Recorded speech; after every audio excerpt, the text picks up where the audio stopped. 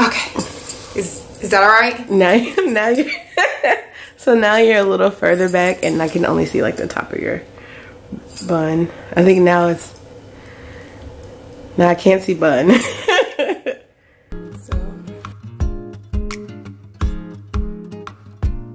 Hi guys, welcome back to my channel. It has been a while because, you know, life, mom, and things going on behind the scenes. And you know, 8 classes doesn't really allow me to kind of stay up all night editing because I have to stay up all night and do homework.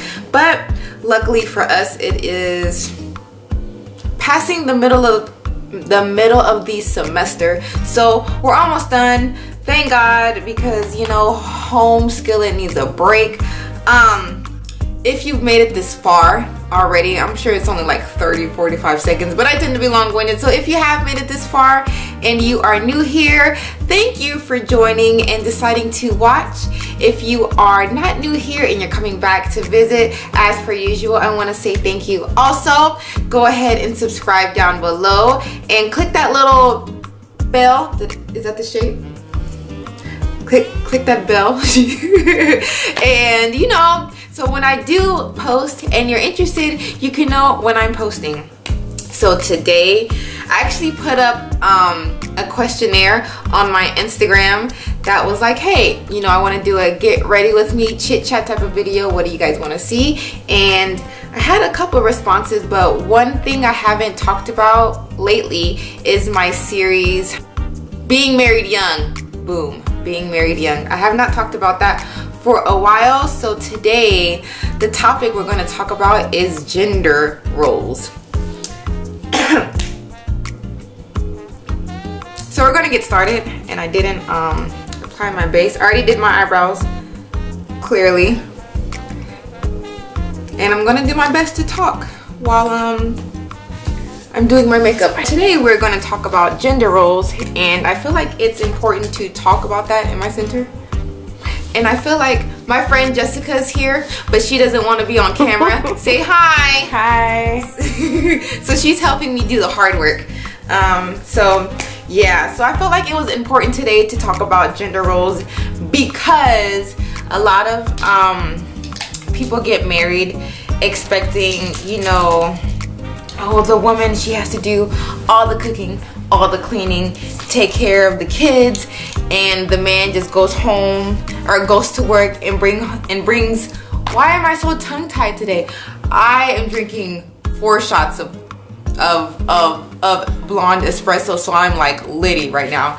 But they just expect the man to, you know, go to work, and the woman stays home to do everything. And it's just like, we live in a totally different climate than what our parents grew up in. So to me, that's not even realistic. But when I was married, that's really what took place. So we're gonna get into that. So today we're gonna use this Revolution makeup. We're gonna use this Revolution makeup palette. It is the Jewel collection, and I got my toes done, but you guys can't see it. But we're gonna go for this peachy springtime pinkish look today, even though I'm wearing all black. And we are going to start off with All Night for our base. But yeah, so I went through a lot of that when I first got married, even though we were both active duty Army at the time. And I was just like, oh, in order for me to be the perfect wife, I have to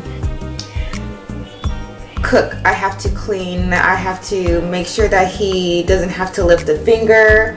And maybe by the end of 4 months, I was completely drained because it was not realistic for me to clean a 4-bedroom house with 2 bathrooms, a living room, and a kitchen by myself weekly. And maybe I made it a little bit harder on myself, but you know, when you get married, how people say a relationship is like 50-50, it really has to be like that, or 100 for some people. But you know, even depending on which way you look at it, it's just like you can't do everything by yourself. And what I used to tell him is, we both shit in the same toilet, you know? And if you see me picking up things off the ground, picking up toys, cleaning, you know, it doesn't take much to pause your video games, get up and offer a helping hand. If I cook, you clean. If you cook, I clean. If you do a bathroom, I do a bathroom. You know, I feel like the biggest issue with couples these days is that everybody still expects women to do the majority of things, and men just, you know, they do the yard and they take out the trash, and then, you know, that's cool. I feel like that's important also, but things like doing the yard and taking out the trash, those aren't everyday tasks. And then when you throw children into the mix, it's a completely different story, because children have to be tended to every single day. For all of that to be on the woman, it's too much, and it's not fair. And this is why women deal with postpartum depression, or depression in general, or when stay-at-home moms, they're doing all of this stuff while he's at work. You know, he gets home and he's tired, but not realizing that the woman is also tired. Having kids 24/7, or having kids 12 hours a day, you wake up, you feed them, you know, give them their bath, you change their clothes, you go do groceries, you're cleaning, and you're picking up, and you're doing all this. So even though he's had a long day at work, when you get home, we've also had a long day. Being a stay-at-home mom is very, very exhausting. And I know that there are men, you know, who are stay-at-home dads, and, you know, kudos to you guys, because I don't feel like one is more important than the other. I don't feel like, you know, that they are non-existent. But if you do have a spouse who is a stay-at-home, being that helping hand is very, very important. And I'm just putting it in the role in which I played in my marriage, because I was a stay-at-home mom for a little bit, and it was probably the most depressing stage of our marriage. Being at home with a 6-year-old and a 6-month-old, it was just, ugh. Like, I praise stay-at-home moms so much, because it takes so much strength and mental stability to be able to do that. And when you don't have a team around you, it makes it that much harder. We're gonna pause this conversation, and we're gonna go in with desire. We're not. I think we're gonna go in. I wish there was a darker brown. Anyway, we're gonna go in with date and put it on the bottom lid. Sorry if this video feels rushed at all, or if like I'm talking fast, like I'm really like hype on caffeine at the moment. I had 2 shots of blonde at work, and then I got a grande with 4 shots of blonde. A grande with 4 shots of blonde. So, you know, 6 shots of espresso in like 6 hours. It's a bit much, but I feel great. I'm gonna crash later, but I feel great. And I wanted to put a light base, because I'm going to be putting on peachy shades to match my toes. So we're gonna do that.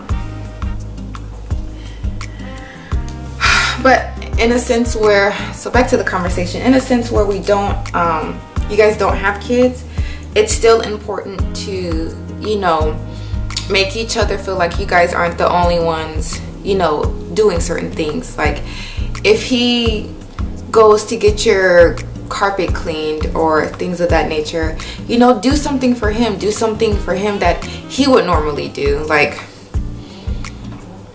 what's a man chore?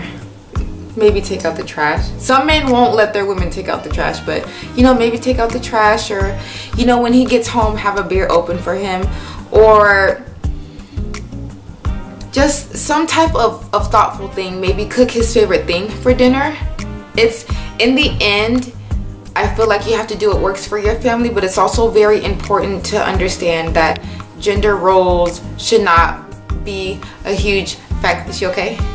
That gender roles should not be a huge factor, because it's not fair when one person is taking on 90% of the work and you're kind of just chilling at home. Like, I feel like the ultimate disrespectful thing is to watch your spouse busting their ass, cleaning, doing everything, lifting every finger, and you're kind of just sitting back, relaxing. I just feel like that is so disrespectful. And I'm saying that because it happened to me many times, and I just was always extremely aggravated, feeling like I was the only person participating in the upkeep of the house.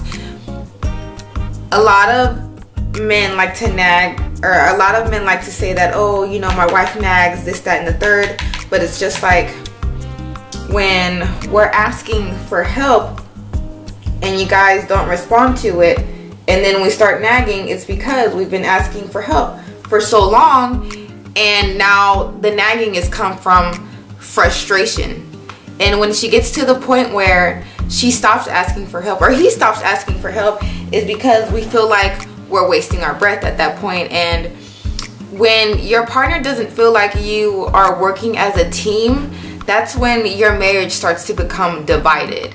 And it's just like, I think that's top 5 reasons of why people, you know, decide to divorce, because nobody wants to feel like they're doing things in a relationship by themselves. Like, at that point, what's the point in being married? If you're doing everything, if you're cooking, if you're doing all the cleaning, if you're doing all the grocery shopping, like, it's not fair to your partner. So, I don't know. What you think? Even though you've been on the phone. It's cool. So, we are going to go in with, is this DM? Like, DM me, baby. Yeah, it is DM. Okay, so this is a very light orange. It's like a shimmer orange, but I can't really describe it. It's like a orangish peaches color, and we're gonna go, you know, on the outside, like in the little crevice of the eye. I hope what I'm saying makes sense. I can only put in the perspective of being a woman and being a mom, because, you know, I'm not a guy. And when I got married, I assumed the role of mom because he had a child from his first marriage. So that's the only perspective that I could speak on. But if you're in a different, you know, scenario, let me know in the comments. How is that for you? Are you a stay-at-home dad? Are you, you know, the man who does all the cooking and does the cleaning? Does your wife not help? Or if you're in a relationship where it is 50-50, how, you know, how do you guys work? Who does what? How do you guys split it up? You know, let me know, man. I feel like my parents are great examples of that, and they've been married, I think, 13 years. I think it'll be 14 this year. Honestly, I lost track. Don't come for me, Mom. I know how you like to get bold. I'm just kidding. I'm just kidding. I'm just kidding. Don't come for me. But they've been married for quite a while, and I'm gonna go in with confident. I'm gonna go in with confident. I haven't been showing you guys this the whole time, and that's this color. Because I really just want that orangey peaches vibe. And we're gonna go in the center because it's glitter, and what's a look without glitter? So my mom and dad have been married for going on 13 years, and it's pretty awesome to see them like work with each other, because when I see them, they're literally marriage goals. Like, if my mom cleans one bathroom, my dad cleans the other bathroom. if my mom cooks, my dad, you know, cleans the dishes, you know, right after she's done cooking, and he'll clear the table and clean those dishes. Or if my mom vacuums the room, excuse me, he'll vacuum the living room. And I'm like, okay, peanut butter and jelly. Okay, eggs and grits. Okay, sundae with fudge on top. Like, they work so well together, and it's literally nauseating. I'm like, how are you guys so perfect? And they're happy about it. Like, you can tell my mom is happy. You can tell my dad is happy. Like, they don't look stressed. They don't look like, ugh, why am I, you know, doing all this work by myself? Like, they legitimately look like they don't have to take on the world by themselves. And I feel like it's so important, because it's just like, you know, marriages, a lot of them are ending in divorce. And a lot of these marriages that are ending in divorce are preventable. Like, there's so much that you can do in order to keep your spouse happy, that for it not to work for the reason of them feeling like they're going through these, you know, female or male roles alone, you just have to get out of that mindset. Like, this can be one of those things that would save your spouse. And that's actually another reason why, why knowing your spouse's love language is important, because some people's love language is gifts. Some people's love language is, you know, physical touch. And there are other people, there's acts of service. And by helping them clean, that's adhering to their love language. It's like, oh, you love me enough to put away the groceries that I spent an hour shopping for at Kroger. So now you're getting some extra booty tonight, because you put away some groceries. Like, damn, that's all I gotta do? Yes, that's all you gotta do. Like, it's a give and take, and people need to understand that you just can't take and not feed that part of your marriage. It's not fair. And when you're so busy taking, you're actually draining your partner. And when you start to wonder why she ain't doing this for me, or why he ain't doing this for me, it's because you've depleted your partner of all their love and energy. Marriage cannot last on love. It can't. Like, oh, I love him, that's cool. What else is there? You really have to understand that you have to put in that work and that energy and that time, and not just spend so much time taking that there is nothing left of that person. So I want to finish the eyes, because I have not done the rest of my face, and we're gonna do hood rat shit after I get done. I'm lying.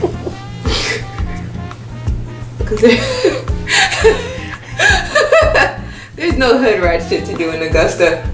Absolutely nothing. I'm flexing. I want to say that I'm done.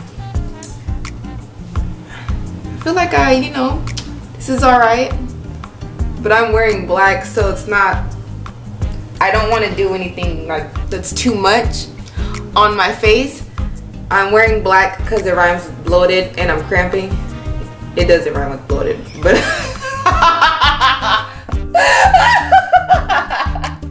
but I am cramping, and you look great when you're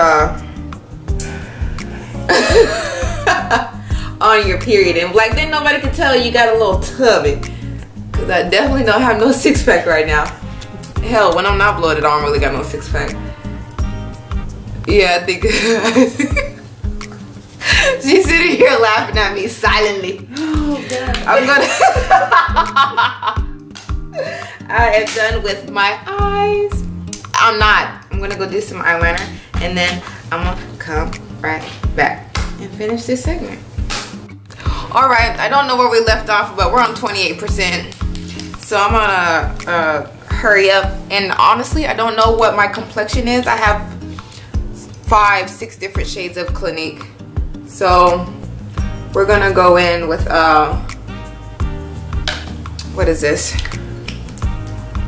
We're gonna go in with Beyond Perfecting. This is 18 in Sand, and this is a foundation and a concealer, which I like but don't really need because I guess my skin is not that bad from what people say.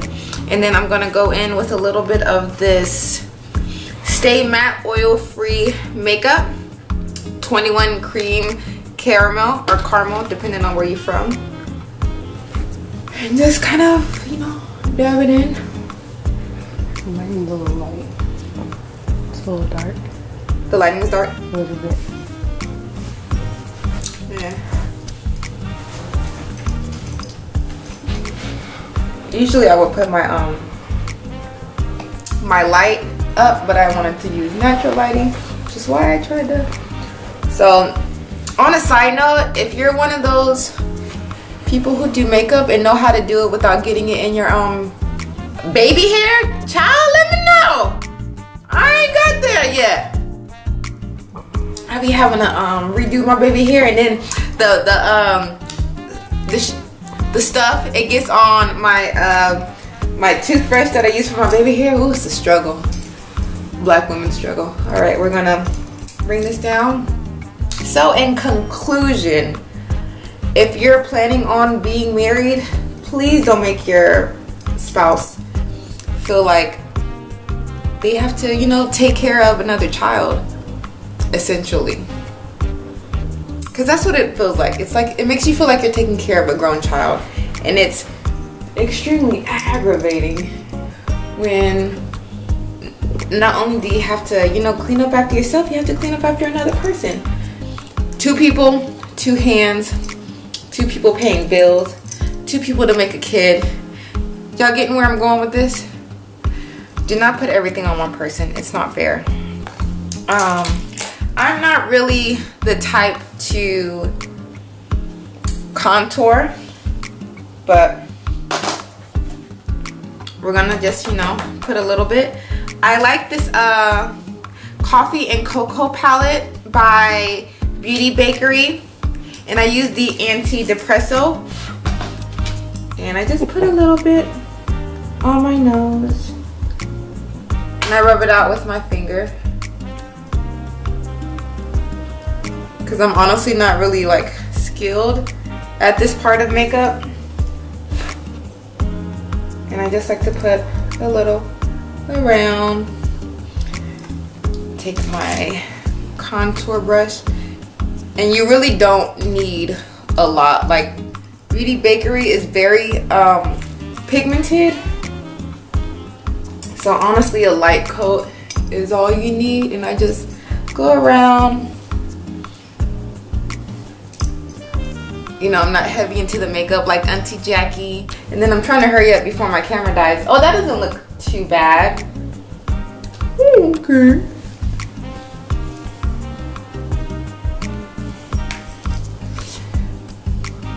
Oh, I might have did something there. Y'all, I haven't did my makeup since December 2018. Like, for real, I have not touched any type of concealer products, anything. Oh shit, I forgot to put on concealer.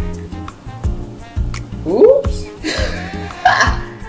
This video is all over the place, y'all. I'm sorry. I hope it makes sense. It's because I got company and she distracted me. She I didn't even say anything. Yeah, alright. Yeah, she distracted me. So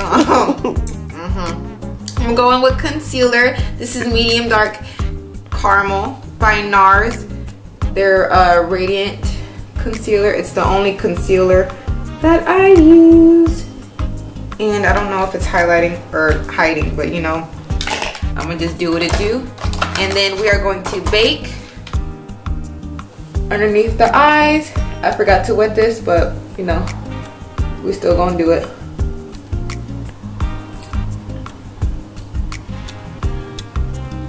And I'm gonna probably fast forward this clip since I'm not doing much talking and I'm just trying to hurry up. I'm gonna bake. I'm gonna use banana powder by Revolution Makeup, because it's more of a highlighting. I'm gonna take my brush. Usually I would pop some in there, but and my nose tends to get oily, so I just put it where I put my concealer.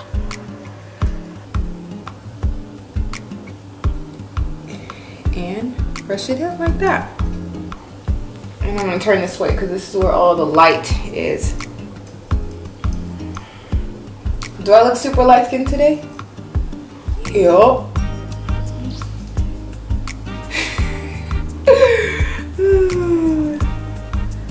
what's next? Blush.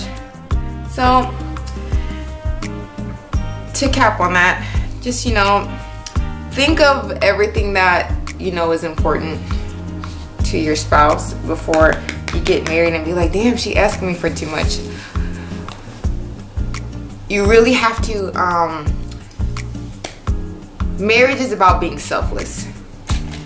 That's what it comes down to at the end of the day. Forget gender roles. Forget what works for everybody else and find a line that works for you and your spouse. Because that's all you can do. The only people who can keep you guys together is you. Don't let this be one of the things that, you know, tears you guys apart. Because it's very easy to feel like you lose that magic after you get married. It's preventable. It's preventable. We're gonna go into this NYX Sweet Cheeks blush palette. I'm gonna try to hurry up because I know we're dying, and you know, go dust on the apples of the cheeks. And there's a girl named Kendall on YouTube that I like to follow, and she sometimes puts her blush on her nose, and it kind of just gives you like a flush look, which I like. Everybody don't like it, but you know, that's what works for me. And my sister's home and she's gonna come in here being ratchet. And for our glow, we're gonna go into the Anastasia Glow Kit. I don't even know if they make this anymore because I haven't seen it at the stores. But we're gonna do a Golden Dawn, which is my favorite because it looks like it's the most empty. And we're gonna do that. Yeah. Oh, yes. Yes. So y'all can see me from the song. And we're gonna take this little one because I like to put concealer. Wow. I like to put highlight in the middle of my eyes.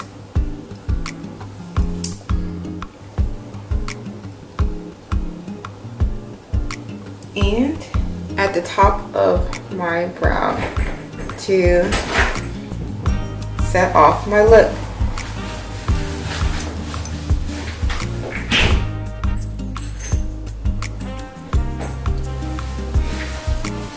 I'm gonna dust a little bit on the nose. Oh, hey girl. Yo, there's no light over here, so I'm seeing everything from my door. What's up there? Hey, loser. What are we doing for lips? I need to hurry up. My camera's about to freaking die. An hour. Mind your business, ma'am. Thank you. How much work are you putting in? Okay, so we stopped for a little bit. Do I want to do a coral? No, I want to do a Why don't I have any orange lipstick? That's so lame. I don't know. Damn.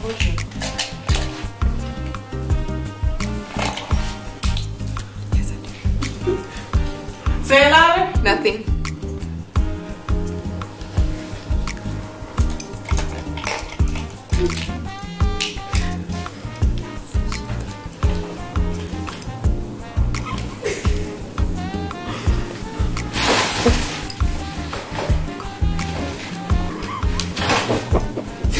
So we're gonna go in with some lip liner. You get on my nerves. I told y'all she was gonna come in here being ratchet. The ghetto! No, I'm just playing.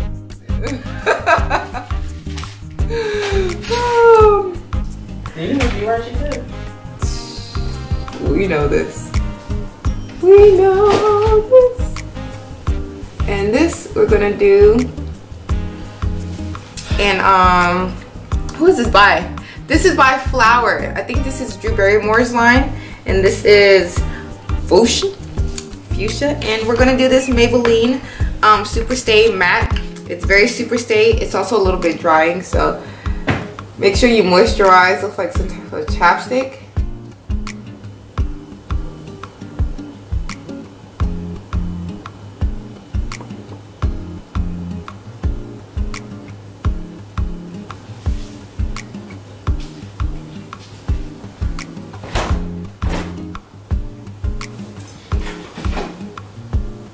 That's not too bad.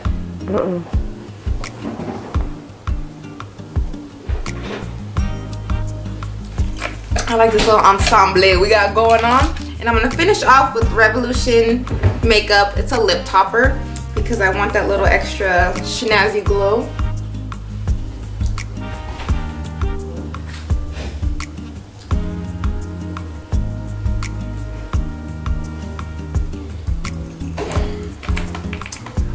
Camera's about to. I think we're done. And this is our final look. So we're gonna spray, and I'm gonna close my mouth because I always get it in my mouth and choke on it.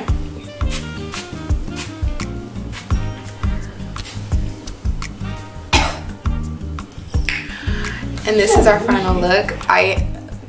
Girl, I got something in my eye. Anyway, this is our final look.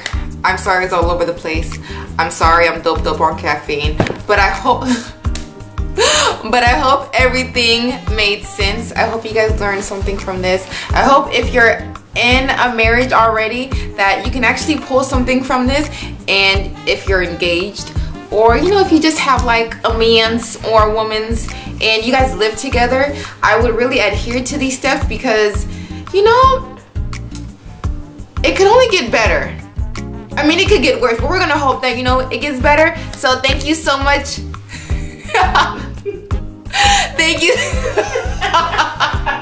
Thank you so much for watching, and yeah, we love you. Bye.